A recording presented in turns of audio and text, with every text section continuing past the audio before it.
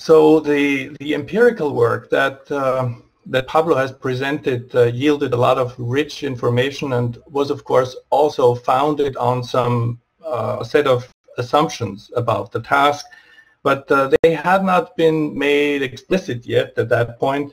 And so we, in this third intellectual output, IO3, set out to summarize the conceptual foundations of or the framework for our work. We, that is mainly Aline Remal, who is with us here, and if you have any questions about what I'm presenting here, she will be happy also to answer questions.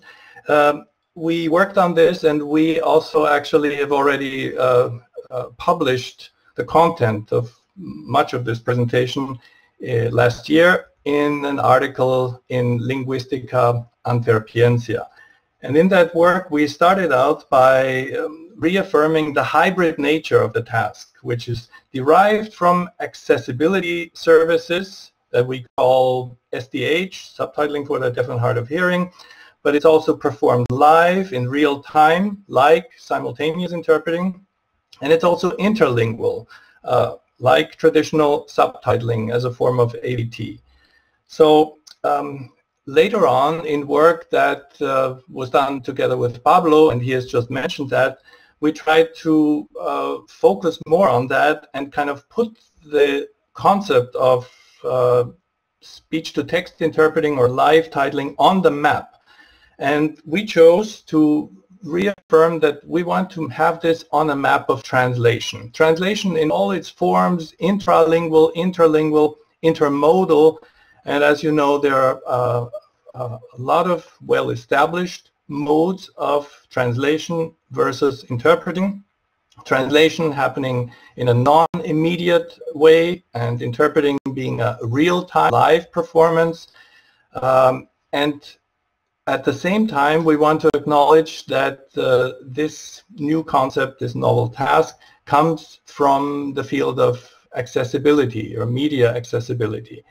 So this is how we wanted to position the speech-to-text interpreting task or live titling next to other forms of things that have more to do with translation or more to do with interpreting.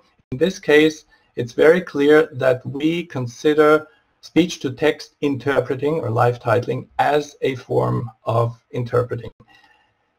As has already been said, this live titling can be performed in an intralingual or an interlingual fashion, and even though the course contains several components also on intralingual, the focus here in the project is of course on interlingual speech-to-text interpreting or live titling that we call trans-speaking, in order to emphasize that what is involved is interlingual and involves interlingual translation as a component. This can be done, as Pablo has just said, in various ways.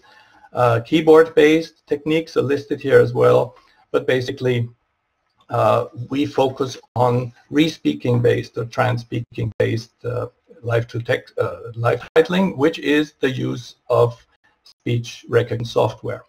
So moving on from our mapping task to the task as such, a brief recap of how we conceive this task. It is a task that should take us from an audio source or an audio-visual source to written text, live titles then, and all of this is designed for the purpose of giving access to the audio to a target audience or target viewers. And I think it's always important here when we have this technical discussion to stress the ultimate purpose of this service, which is to give access to people who need this kind of access to speech material. So the way we conceive of this task is a two-step process. It has a human individual performing what we call trans-speaking in the main and first stage, and then this trans-speaker interacts with software, with speech recognition software that converts the spoken output to written output, And then in addition, there may also be a need for editing that can be performed either by the transspeaker, him or herself, or be taken care of by a second person, depending on the workflow that is envisaged or possible. Now, so much for the task. When we tried to look more closely at the process, we took inspiration from some processing models that are in existence in the field of interpreting. For instance, Daniel Gilles' effort models. And in those terms, we can describe the process of transspeaking as being extremely complex, actually more complex than simultaneous interpreting. It consists of listening comprehension and analysis, of course, and production or strategic reformulation, but it has this important novel component also of working with the speech recognition software, dictating to the software in a way that will optimize the accuracy of recognition, dictating punctuation, for instance, and other things. And in addition, the monitoring of the visual output and the coordination, as Daniel Gilles has also stressed, coordination and control of attention to the various components of this complex process.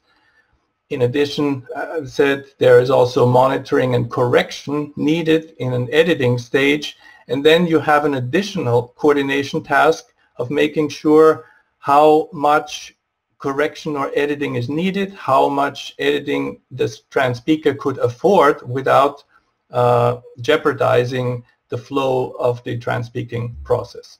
So extremely complex as a process, but that's only part of the analysis, because beyond the cognitive microprocess, there is, as we know from interpreting models such as Silvia Kalina's, there is something that goes before you actually do the job. There is a pre-process phase, and as Silvia Kalina says, a peri-process component, and also a post-process phase in this task.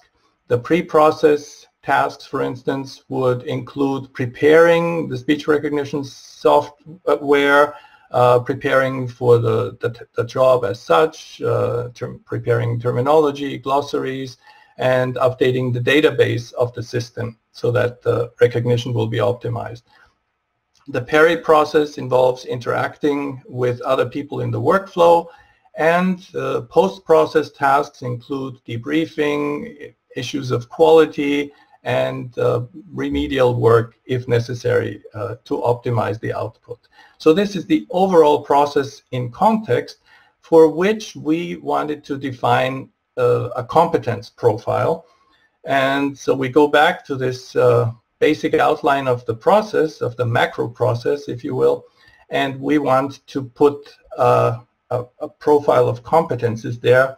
Once again, within the field of translation studies, we were able to find inspiration in existing competence models, such as the work of the PACTE group in Barcelona, but also the most recent competence framework issued by the EMT, the European Masters in Translation Consortium.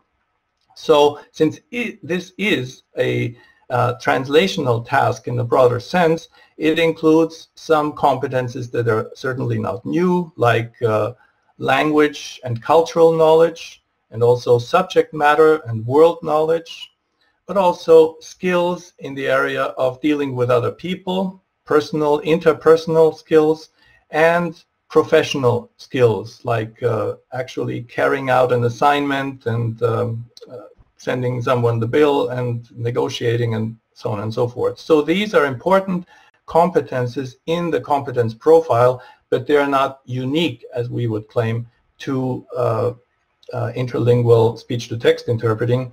But the unique part comes under the heading of what we called technical methodological competence.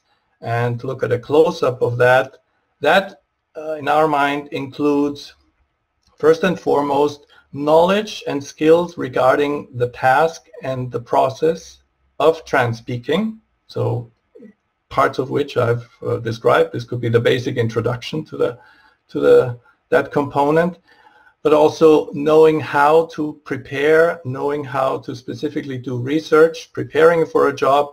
And in this case, the preparation is unique and goes beyond what an interpreter would do for preparation, because you also have to focus on preparing the software for each job. Translation, of course, goes without saying, an important subcomponent of this technical methodological competence. And multitasking, as we've tried to show, there are so many subtasks and operations to be coordinated that this multitasking becomes a primary challenge, and that also came up in the surveys that Pablo presented. There's also a unique task of skill of audiovisual monitoring as a foundation also for the editing task, and the editing as such, the correction, which could be done using the keyboard or collaborating with a teammate. So this is the competence profile, the competence model that we ended up with, and those are the competences, especially the technical methodological competences, that are to be acquired in the ILSA course, and that's what the course was designed for. We started out defining learning outcomes and then designing course materials, and that will of course be covered in the following presentations by my colleagues. Thank you very much, and on with it.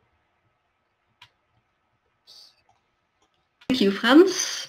So now let's see whether there are questions. Again, I repeat, you can ask questions via the chat box or by raising your hand. So feel free to ask questions.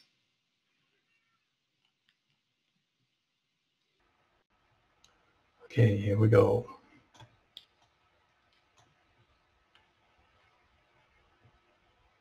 Now, so basically, how challenging are those competencies? Are they so difficult that it would limit the number of practitioners who could do this? Well, I think if our references to simultaneous interpreting, we could say this is probably not for everyone, because it takes a very special cognitive activation of several languages to do this. And so even though simultaneous interpreting is not for everyone, there are plenty of people who have those linguistic and cognitive processing skills, attentional management skills, that can be trained in that task. And even though we say that interlingual speech-to-text interpreting may be even more challenging than simultaneous interpreting, we do see it in a close relation, and so we don't think it is all that exclusive. Rather, in a program, for instance, that trains simultaneous interpreters, it would be quite conceivable that those who manage to complete that sort of training would also be very promising candidates for successfully completing this course.